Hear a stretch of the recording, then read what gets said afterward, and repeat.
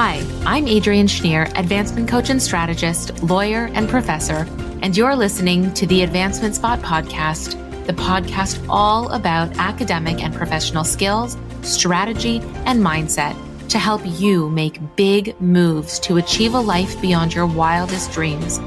If you're looking to accomplish more and take your next steps with supportive and experience-informed strategies, look no further. Let's get started.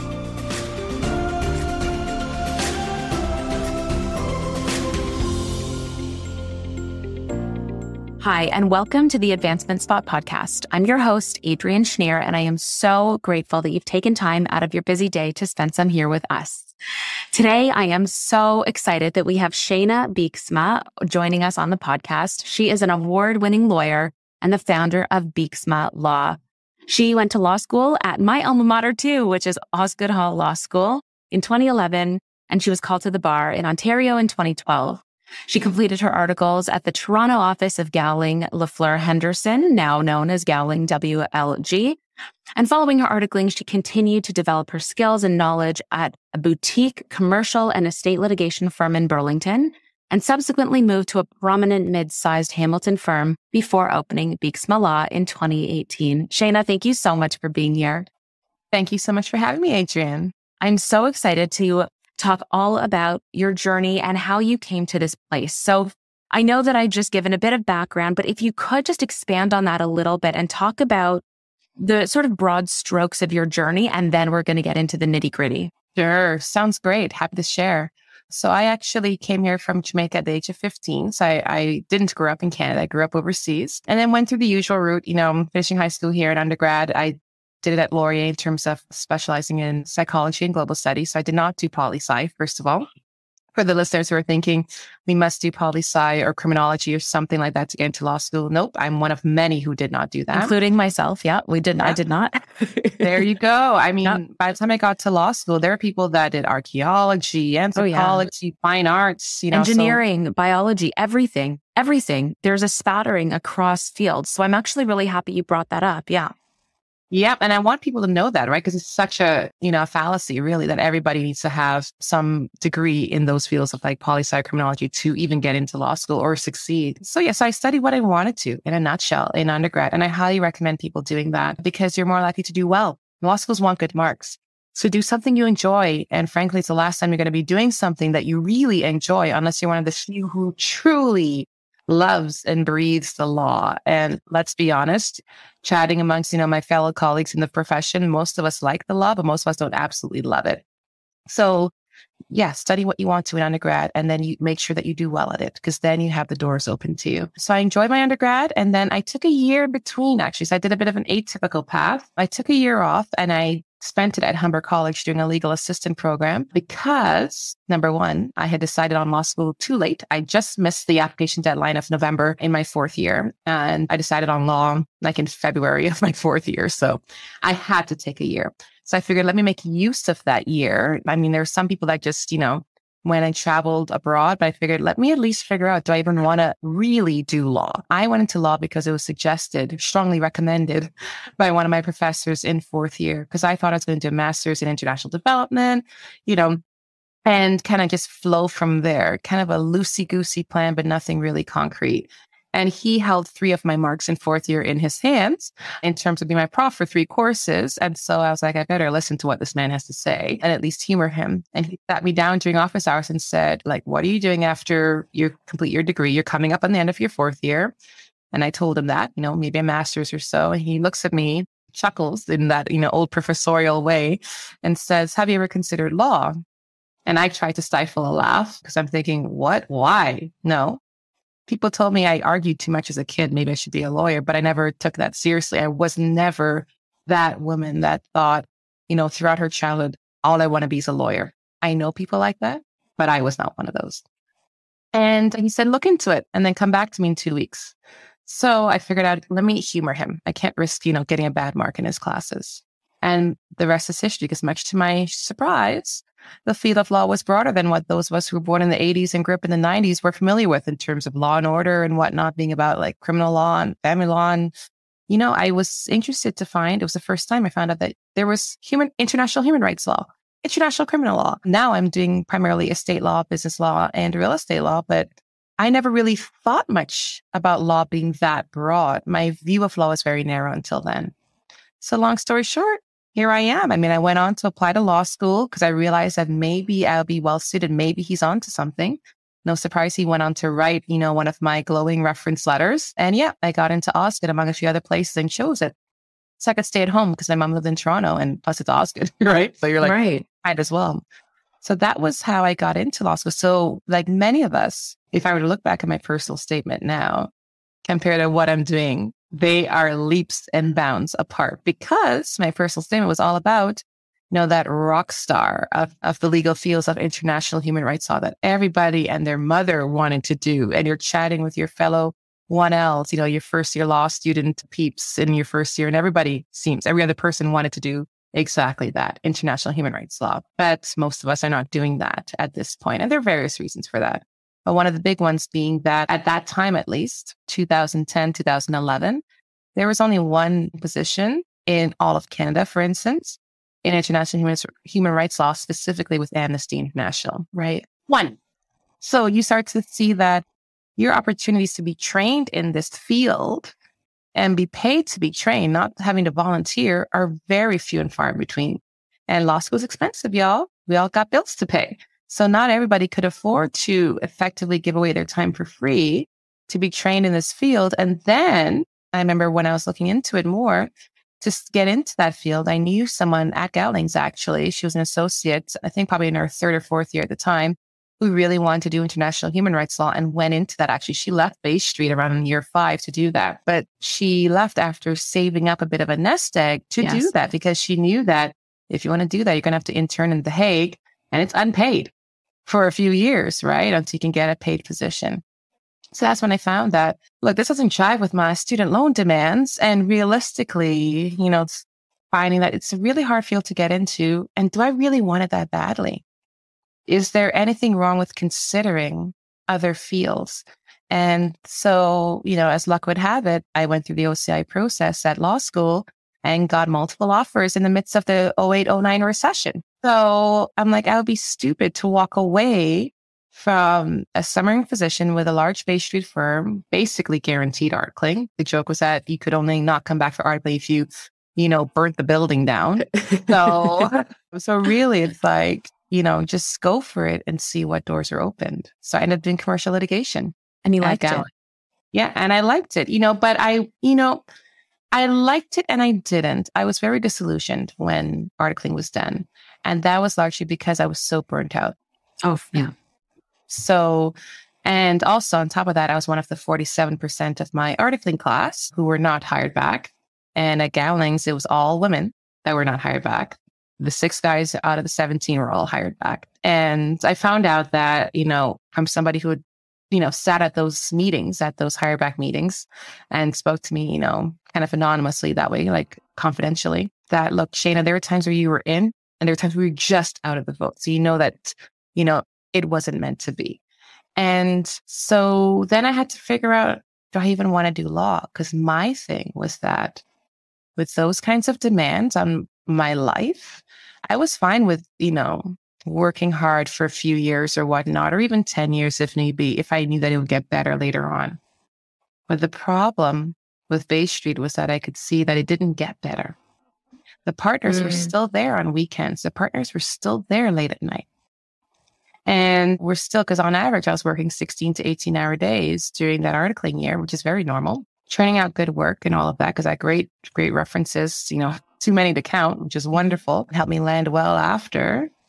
But my mom had breast cancer during that year. She's still alive. She's still with us, thankfully.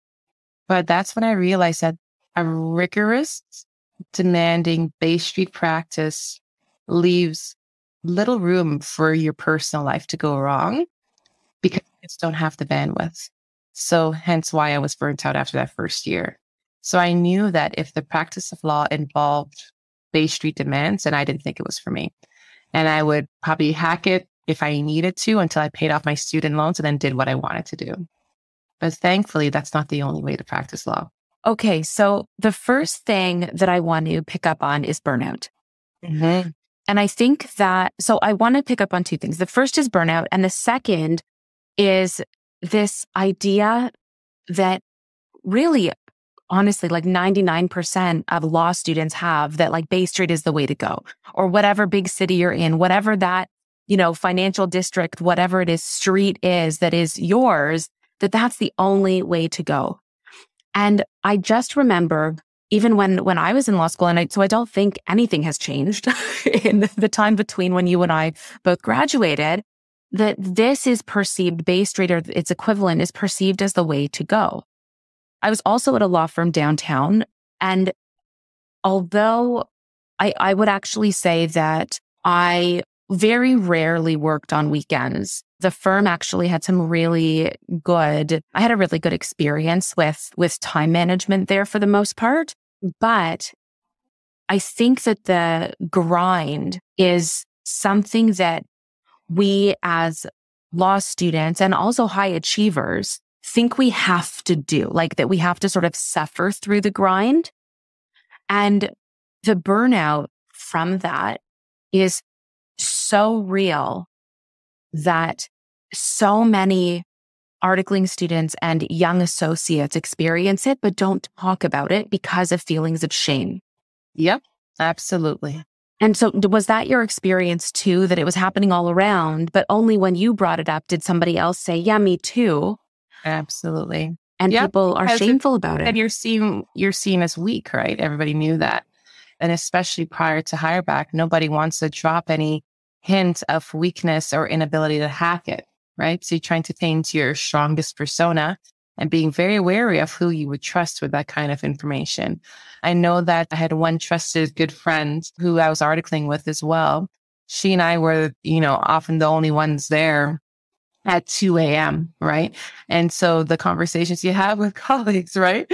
When you're there and you're grinding out legal research memos and drafting FACTA for the partners, and it's 2 a.m. and you manage to get pizza in before the doors to the building locked at midnight, just you can have some very frank conversations.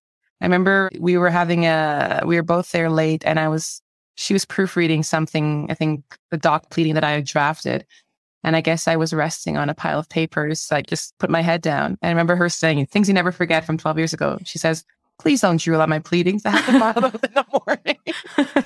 Yeah, that final copy that's printed, they're like gold. You don't want to touch them. But although now everything's filed online. So for those who are getting into practical law now, like that must seem like the Stone Ages. But it's like, you don't want crinkly paper for what's going to be filed in the morning. But yeah, I was able to have those kinds of transparent conversations with her. We both did and thought, this is ridiculous. Like while we're young, while we're 25, fine. But do I want to be doing this at this rate in my 40s? No, absolutely not. Right. And it's funny because speaking of burnout, I remember that same friend of mine, we're still good friends to this day. She's now also no longer on Bay Street. She's actually in-house with the Army JAG, actually, of all things. So very different in terms of thinking about ways you can still be a lawyer if that is what, any of your listeners are looking at. You can be an Army lawyer as well.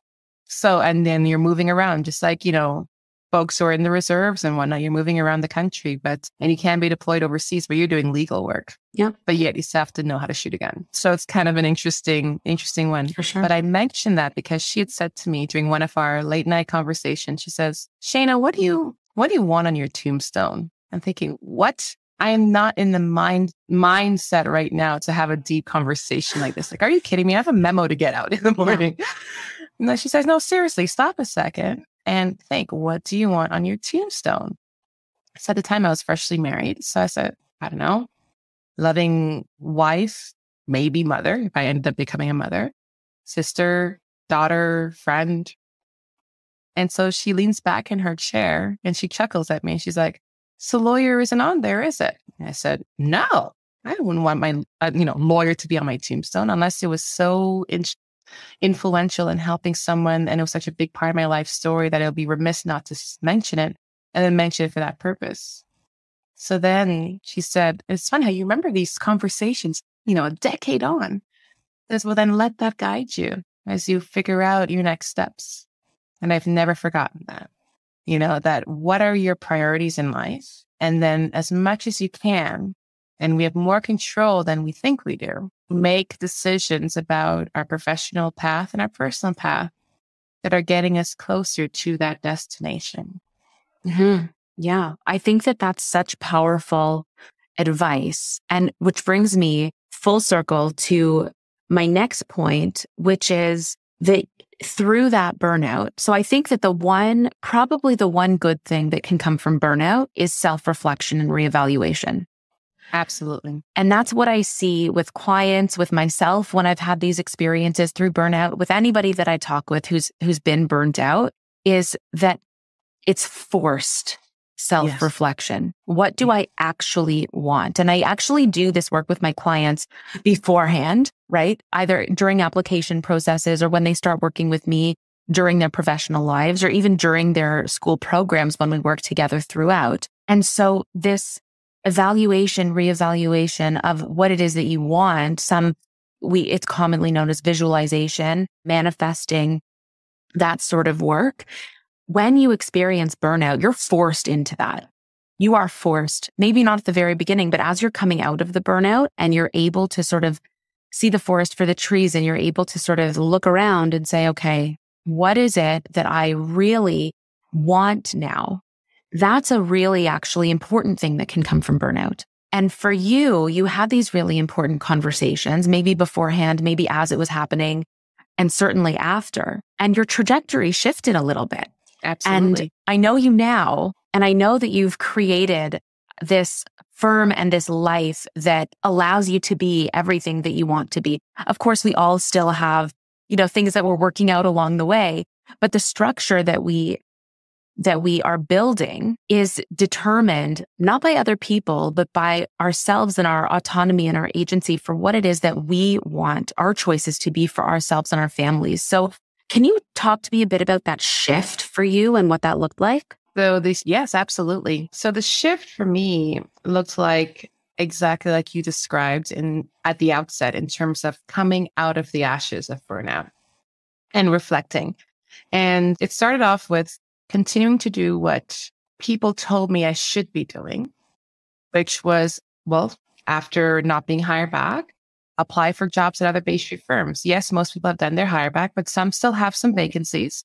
And so partners that I worked for, were making phone calls to friends who knew that, okay, a position has popped up in, say, the financial services group at XY firm, you should put through an application. And, when you're starting to see the red flags in your own mind, but you're kind of ignoring it and trying to do what people think you should be doing, I was doing exactly that in terms of applying for these positions, but secretly hoping I wouldn't get called back for an interview. And looking back, that was such a red flag in terms of you are not in the environment in which you are going to thrive.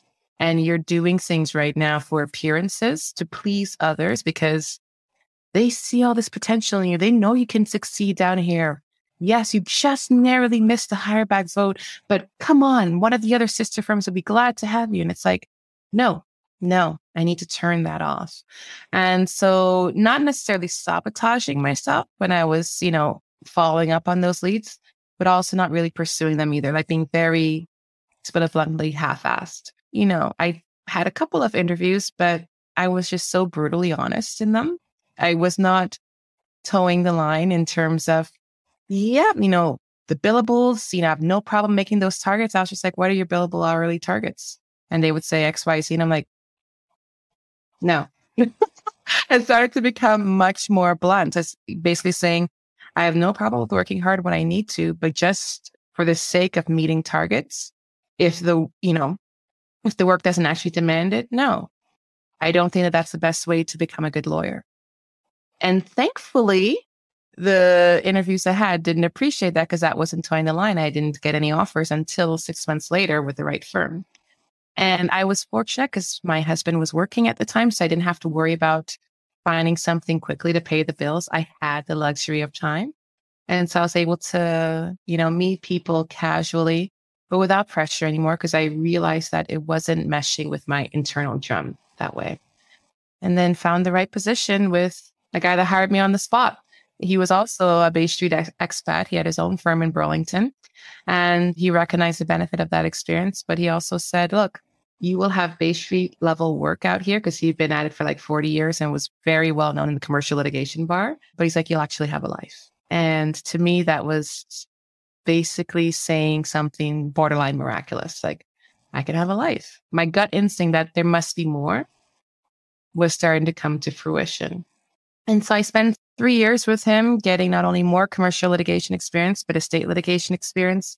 And then in my last year with him, he switched my practice areas over to solicitor work. So for those listeners who aren't familiar with that, that's taking me from out of the courtroom and into the transactional world, because he thought that he'd make more money off of me if I'm doing transactions even, because he saw my aptitude in those as well. And then I left, my post with him because I thought, I don't want to be a transactional lawyer. Famous last words, as Adrian knows, based on our conversations. I just want to do litigation. So I went back into, a mid-sized firm that then became, part of Gowling WLG a few years later because I wanted to do litigation and they were hiring a litigation associate. So getting to the point of structuring what I have today started with, in retrospect, that summer of 2012, where I'm realizing that I don't want to work on Bay Street. I don't want to work in this kind of lifestyle. I don't want to have those demands on my time. And come hell or high water, I'll find a different way. And then starting off with a position at a very small firm in the suburbs, the kind of firm that's, anybody outside of Bay Street, Bay Street lawyers will know that they tend to, look down upon, sole practitioners and folks out in the suburbs and in smaller cities. And now I was doing exactly that. I was working at one of those firms that was not held in high esteem by, prejudiced really Bay Street lawyers who are very classist, right? But as I quickly discovered with that boss of mine, he was doing very high caliber work. And he was putting a lot of those Bay Street partners who he had gone to school with and articled with to shame on files of his. So that opened my eyes in terms of the possibilities. And then at the next firm I went into, it was more of the same, I realized very quickly that I'd gone right back onto the same hamster wheel. And then when a door closed for me at that firm, and I had the opportunity to decide differently now, at that point I was 6 years into call, and I just come back from mat leave. So I had one child. I now have 3, but at that time I had one child, and coming back from mat leave and thinking, this is no longer for me. And you know how they say that parenthood changes you? It absolutely does. And you're thinking, this is not an environment in which I'm going to thrive. And it was my husband actually that encouraged me to start my own firm, because at first I was starting to go the predictable, easier route of, well, let me look for postings for associates and let me chat with my network and see if anybody knows anything. Maybe I'll go in-house at the city. But he was saying, he's like, you're just going to swap one set of political BS for another. Set your own table. Set your own firm culture. You have 6 years in, you have clients that love you, you are good at what you do. You can hack it. And that encouragement from my spouse, layered on with all the little seeds that in retrospect were being sowed along the way in my professional life story, led to me just taking the plunge. So I left that firm on the Thursday. It was before a long weekend. And the following Tuesday, I had my own practice started up. 3 clients that came with me from that firm, because clients can choose. You're not poaching them. Clients can choose who they want to go with. That's right. I have continued to build it into what we have today, where, I have work-life integration, not work-life balance. I think that's really unrealistic and puts too heavy an onus, but my work and my life are intertwined. And in a beautiful way. And I have support staff that are wonderful. I have an associate lawyer who is wonderful, and it's good. It's good. If you would have told that, young woman in the summer of 2012, 10 years ago, that I'd be where I am today, I probably would have laughed at you. And the fact that I'm not even doing, international human rights law like I thought I would be in 2007 and 2008. But I am so much happier because I have control and because I have support. And so I'm able to control in terms of control over my life, my clients, the kinds of files I do, what I charge, and ultimately, as long as there's enough work, how much I take home at the end of the day. That's right. And the only BS I have to put up with is if it's coming from externally, say other lawyers on a file. But if I don't like a client, I have the freedom to fire them. And so exercising that at the outset, that if I see red flags, having the freedom to say, no, I'm sorry, I don't have the capacity to take on your file at the moment, which is code for I am not getting into that can of worms. Yep. And that's just so freeing.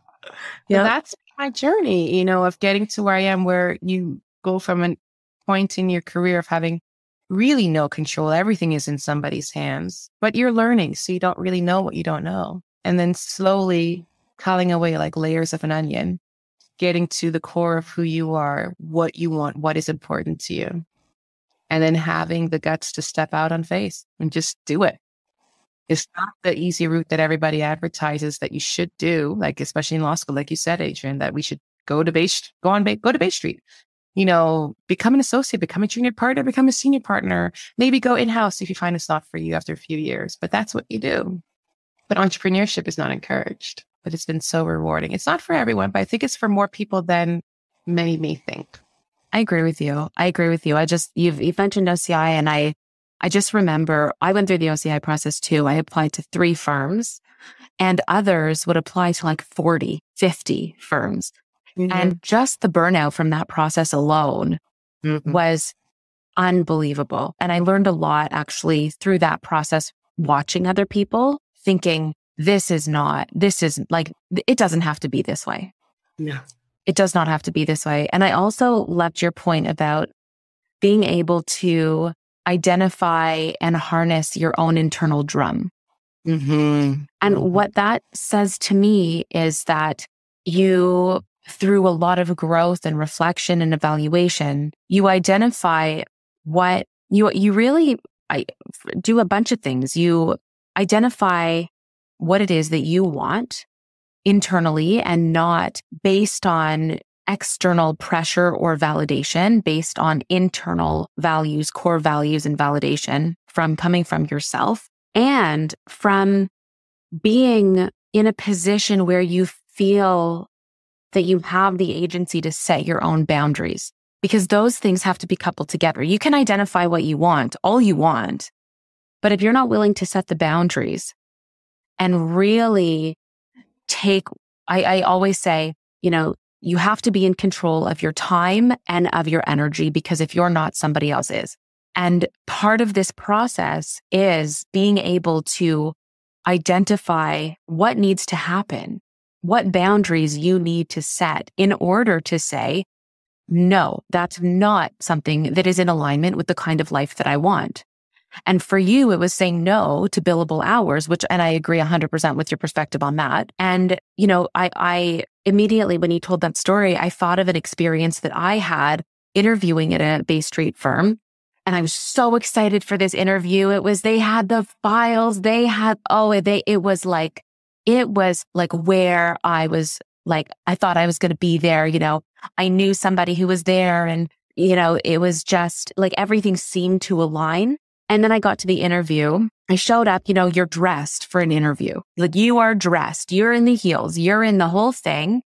I show up, and everyone in the lobby of the firm. So this firm was in a tall tower, and there were several floors, and the first floor was the lobby. And the support staff were absolutely at each other's throats, screaming at each other at 7:00 in the morning. Because I had to go before I went to my other job at a different law firm. So you have to go before you have to like create all these, crazy times that you're interviewing, because, you don't want to make it seem like you're interviewing somewhere else. Yeah. And so I get there, and that was like red flag number 1. And I thought, if people are screaming like this, like it was like I was a ghost. I wasn't even there. Like, no one cared that I was sitting right there in the waiting room. It was like nothing I've ever seen before. And I haven't seen it since, quite frankly. Toxic 101. Oh my God. Goodness. And I was sitting there while they were just ripping each other apart. Like, it was absolutely crazy. And of course, then I get called, and I'm like, where am I now? Like, it's a beautiful building, beautiful offices, but like, what is going on inside? What is happening? And I'm called into the interview, and I sit down, and I'm all, done up in my blazer and everything. And the partners show up, and they're in like the most casual clothes. And I thought, you don't even have the decency to like get dressed for this interview. Yeah. That was, you didn't think highly enough of you as a potential candidate to put themselves remotely together. Right. Right. And so that was red flag 2. That was number 2. Number 3 was in the interview, they said, and at the time I had my PhD and I was a professor at the same time because I'd been a professor all throughout law school and prior. And so I was sitting in the interview and they said to me, so when are you going to stop this teaching thing? And I said to them, and this is what I'm saying is I had my internal drum and I had my boundaries and I had everything because I had taken so much time to figure things out. Before that, grad school for me was really essential in figuring out who I was, what my boundaries were, and who I wanted to be, the kind of life and the whole thing. So they said that to me, when are you going to stop this whole teaching thing? And I said, I don't think you understand who I am then. And they sort of sat back and they were like, what are you talking about? I said, you don't understand how much value this brings? The fact that I have an appointment at a university, that I'm also a researcher, that I do X, Y, and Z. And we had this really frank, and I was surprised at myself even for having this conversation. I left and I was like, I didn't care whether or not I got that job, but I left saying, we weren't married at the time. So I told my partner whom I'm married to, I called him and I said, I don't know what just happened. You just broke all the rules of interviewing. But you felt good for it because you realized that it wasn't aligning at all, like you said, with your internal drum. And this would have been a very bad decision for you if they had made you an offer and you'd accepted it. And they did. So they made me an offer and I turned it down. And I was shocked after that conversation that they made me an offer. And I turned it down. And then I spoke to the other person who I knew at the firm. And I just said, listen, here's what happened in the interview. And this is why I didn't take it. And they were like, oh, that's too bad, blah, blah, blah.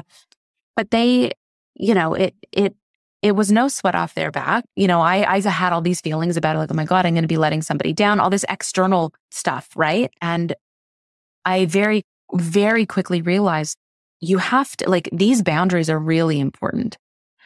Really important.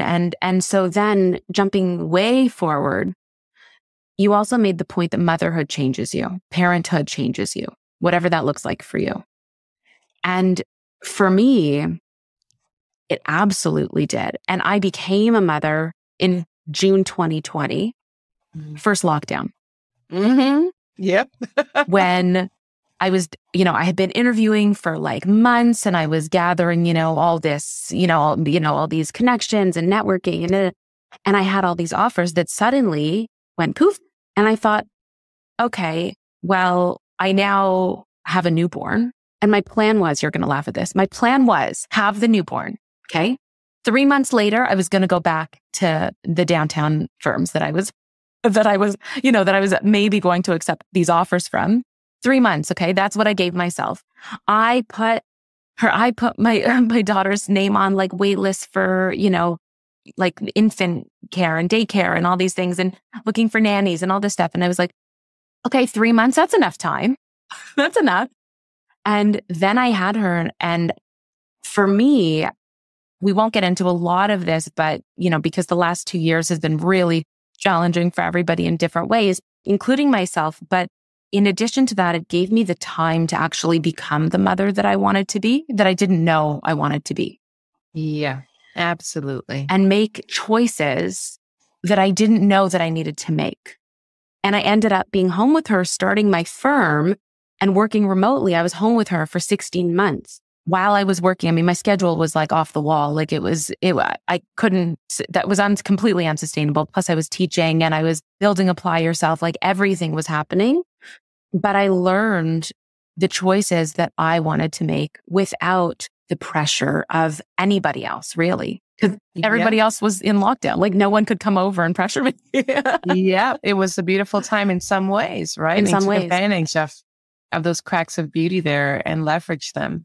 100%. It's so funny because similarly, I remember when I went on mat leave with my first, I remember saying, because I was at the last firm I was at, the one that became, an extension of the Hamilton office of Gowling's. I remember saying, oh yeah, I'll just be back after 4 or 5 months. And I remember, so female partners looked at me who both had kids and they were like, this is not the 1980s where for one of them, she could only take a month. They both said, take the time. You will not regret it. In fact, you may find it hard to come back to work. And that's okay. Most women find that. And they were absolutely right. Absolutely right. Once you were home with them, yes, it's hard, especially when you're having to juggle, like I had to do with my second and third, juggle a practice with a newborn. But yeah, it absolutely demolishes in many ways your pre-existing expectations and priorities, and really puts them through, kind of like putting them through the flame for like, to be distilled and reduced to the bare essence of what is needed. And then using that, as a springboard for your next steps, because now you really realize what matters to you at your core. Yep, that's absolutely right. And so can you talk to me about the importance of visualizing your future? Because this is something that I introduce to all of my clients. And often the reaction that we at the beginning get is like, oh, that's, it's too hard. I don't know what I would think and all of that. And then 3 months later, after we've been working together for a period of time, they say, oh, but that doesn't align with my vision. So it's amazing what it does and the way that visualizing your future catapults you forward in a way that no other skill can actually do. So could you talk to me a bit about that? Sure, absolutely. So the nice thing about visualization is that it gives you something to strive for. And really I'm sure most of your listeners are type A, or at least type A hybrid personalities, where we've all been overachievers, getting the good marks, getting the good experience, because we know that we want to go on to very demanding careers that often require professional training. So it's setting goals isn't foreign to most of us, but setting goals for, more than the next year or two is what's foreign to us. Other than like lofty, maybe I want to go to law school, maybe I want to go to med school, maybe I want to do, get my MBA. But beyond that, we haven't really thought more broadly. Visualizing for me has been so important because it helps to give me a check-in as to whether steps I'm taking are getting me closer to that goal. Going back to that conversation I had with that articling friend of mine, right? About at the end of the day, when I'm gone from this earth, and we all will be, because there are two things that are certain in life, right? Death and taxes. So, and I can tell you about the taxes part, right? The state lawyer there, but death for sure is eventual. We hope that the Grim Reaper proverbially doesn't come for us till we're old and gray and a good 95 plus years of age, but there's never any guarantee of that. So knowing that at the highest level, what will matter to us on our last days on earth, if we have the opportunity to reflect and contemplate, like say a person's passing away from a terminal illness, what will matter at the end of the day? And then working back from that in terms of creating your vision. And then also on a shorter scale, especially if you are a business owner or are developing your own practice as an employee, but still effectively required to think like a business person, even though you're an employee, thinking, where do I want to be in 5 to 10 years? Seriously. Like, where do I want to be? And how are those goals going to take me closer to my ultimate goals in terms of what will matter to me most at the end of my life? For many of us, when we think about it, relationships are what matter the most at the end of our life. And so how can I, working back from that, maximize, because you only have 24 hours in a day, including Beyonce. We all only have 24 hours in a day. How can I maximize my days to prioritize relationships, particularly with those that mean the most to me, but still carve out a rewarding career? And so then you can start to put the pieces into place from there. Because for me, for instance, it came to meeting many more sole practitioners and small firm owners after I started my firm, most of them online through Facebook groups with other lawyers who include lawyers in the States, for instance. One group in particular that was insightful to me as we were building our firm, my husband and I, was Lawyers on the Beach. Like, the name caught me and I'm like, what? But then it turns out it's about remote lawyering and flat fees to really free up your ability, speaking of the billable hour, using flat fees more and more to really leverage your time. And through that group, one of the key admins there is a family law lawyer in Atlanta and a Black woman to boot, which is also a bonus. So she caught my attention for that as a fellow Black woman. And she has a small team around, I think, a junior lawyer, I think a paralegal, and a couple of clerks, total with her about 5 persons. But even during COVID, seeing her earnings. Like she was quite frank about that and said that because of flat fees, and she's been practicing for 20 years, leveraging flat fees and practicing in an area of law that allows her quite a bit of predictability in terms of how much each stage will cost. Because there's a science to using flat fees successfully. That on average, she was generating between 650 and 750K US a year in revenue. And her team isn't, working, completely around the clock. On average, they're working 8-hour days. So it's not like people are burning out. And that she was really only working in and on her firm 3 to 4 days a week. And she wasn't married. She didn't have kids. But her point was that she wanted to free up time to do what she wanted. She wanted to be able to hike and travel and, just meditate and develop her own personal yoga practice and get certifications in that, because that was her passion. So when it comes to visualizing, seeing examples by meeting people, even in the online sphere, of people who are achieving what you were told, what we were told, Adrienne, when we were articling and at law school, is really impossible. Like if you wanted to think about A, being a sole practitioner, B, being a successful, high earning, sole practitioner on your own, that's your own firm. Like when you convert those US dollars to Canadian, she's basically pushing almost $1 million in earnings in Canadian dollars a year. And she's doing that on her own terms, with her own firm, and has a life as well. She has time to enjoy her passions, time to, pursue her interests. Her practice does not run her. She runs her practice. And there's a lot of other things that, go into her ability to do what she does, including a lot of automation and building her own practice management software and everything, but it can be done is the point. So we're going into that overall vision of, okay, if relationships are a priority to me, great. Obviously, earnings also have to be important because you have to make ends meet and you want to be comfortable. If you're not having to worry about making ends meet and being able to save and be able to enjoy some things in life, you don't need to live an excessive lifestyle by any means, but to have comforts, then you want to have earnings. And plus, you want to be able to, have that professional level of satisfaction and some success. Like profit is not a bad word. You want to shoot for profitability and shoot for good earnings, but not at the expense of your relationships long term. So then seeing people who've done it and of thinking, okay, so in terms of my own vision, what steps do I need to take in my firm? Because she's not an anomaly. There are many lawyers like her, and they overwhelmingly tend to be solos and small firm owners. What changes did I need to make in my firm, in my practice, to maximize my odds of achieving something like that or even more than that? And then refining my vision as I go along.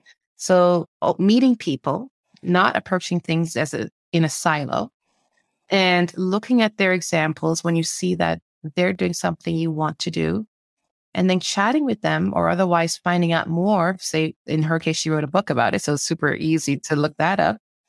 Okay, what can I implement? So in 5 years, where do I want to be? In 10 years, where do I want to be?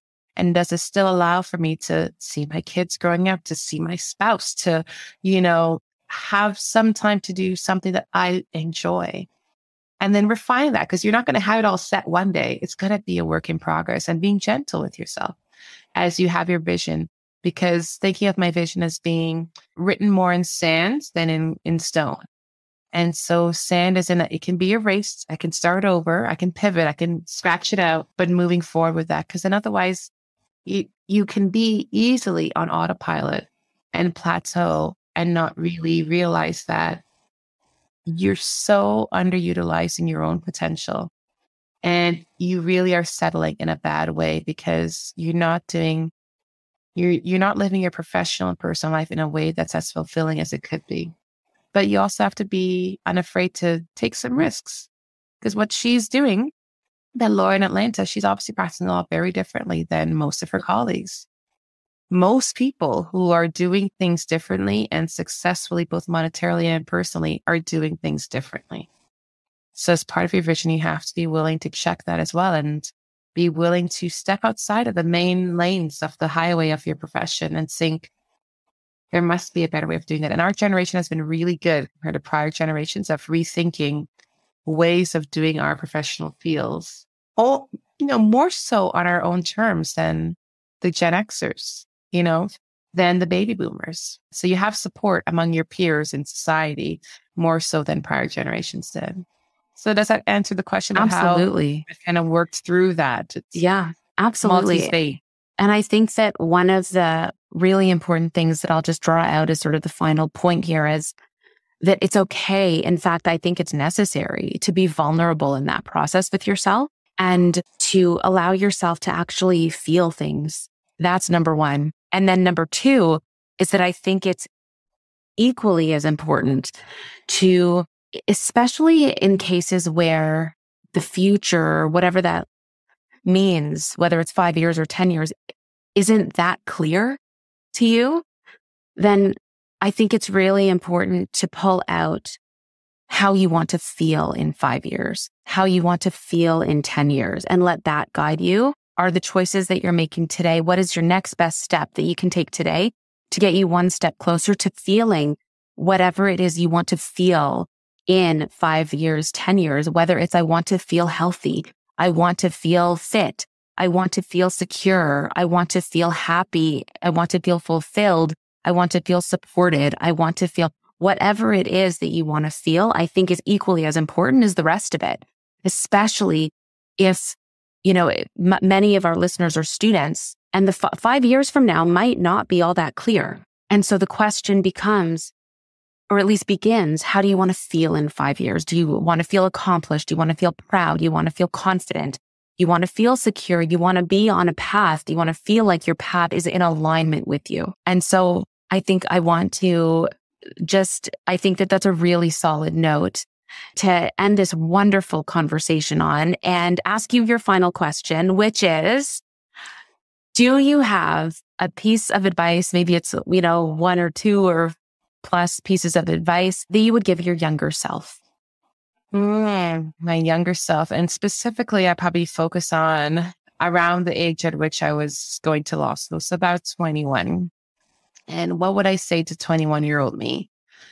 A few things. Number one, don't be afraid to pivot in many ways in your life, because things are not always going to go the way that you expect.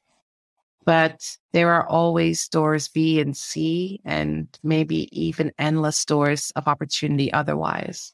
So don't be so fixated on door A not working out in the way that you want or completely closing that you miss the other opportunities that are glaring in your face. They require a pivot, but don't be afraid to make that pivot. Number two would be, don't be afraid to take risks. I think especially as women, men are generally more socialized in our society to take risks. Women not as much. Because so often we're told that if we just keep our head down and do good work, we'll be rewarded. We don't really need to take risks like starting our own business, doing things differently than most persons in our fields do in terms of our career trajectory. But really, don't be afraid to go against the grain a bit. If the mainstream trajectory aligns with that inner drum of yours that's beating inside of you, then great. But if it doesn't, don't punish yourself by staying longer in the mainstream path than is absolutely necessary to get to your next step. I love a good colleague of mine, law school friend of mine, who posts a lot on LinkedIn. He uses the hashtag arming the rebels because he's also a fellow solo small firm owner who used to be on Bay Street. There are many of us. I like even just the thought behind that hashtag, arming the rebels. Don't be afraid to be a rebel in a good sense, doing things differently in a way that really aligns with your values and will bring you the most satisfaction, which means that for those of us people pleasers out there, many of us women are socialized to be people pleasers. You're not going to please everybody. So don't be afraid to make decisions and stand firm in them, even if they're not popular, but because they are the right choice, they sit well with that gut instinct that we have. So I'd say with those two in mind, everything else falls into place. Don't be afraid to pivot. And don't be afraid to do things differently, as long as it's in alignment with your goals and your values. I love it. Thank you so much, Shayna. Thank you for being here with us today. Thank you for having me. It's such a joy chatting with you, as always.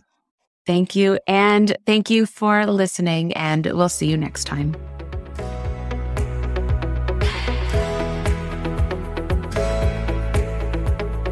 Thanks for listening to the Advancement Spot podcast.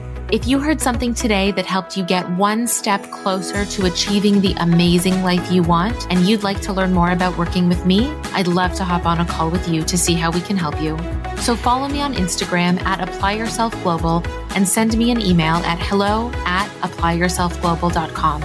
I'd love to hear from you. Remember to subscribe so you never miss an episode, leave this episode a review, and share this episode with somebody you think needs a boost of inspiration and actionable tools to help them succeed. Thanks for joining me, and see you next week.